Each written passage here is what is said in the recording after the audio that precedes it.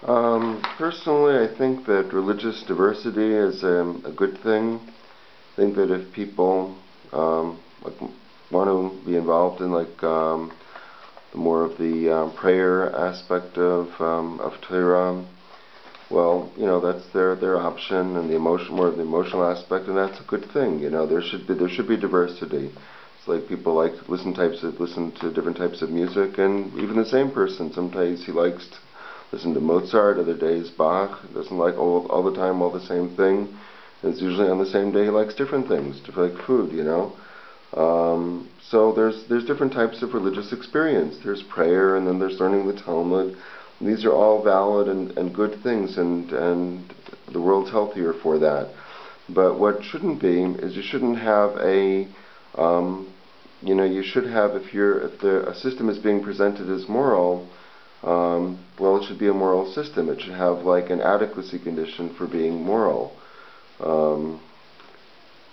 And Torah fulfills that. You have like a priori rules underneath it, and Rabbi Nachman also alongs with that. But some of the problems with other groups of Chassidut is that they don't fulfill the basic conditions of a moral system.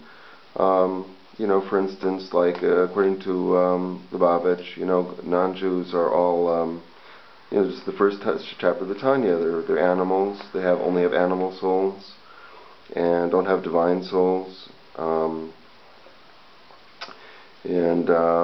there's not really much stopping a person from just murder, rape, and otherwise.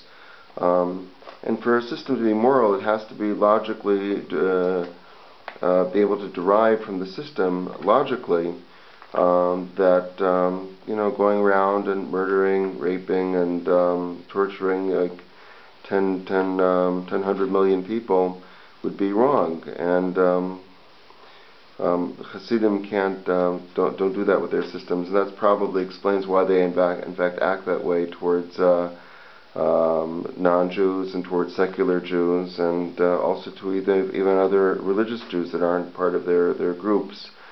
Sort of explains their behavior, the fact that they're not moral systems, that are just claiming to be moral, but the claim and the reality is different. Thank you.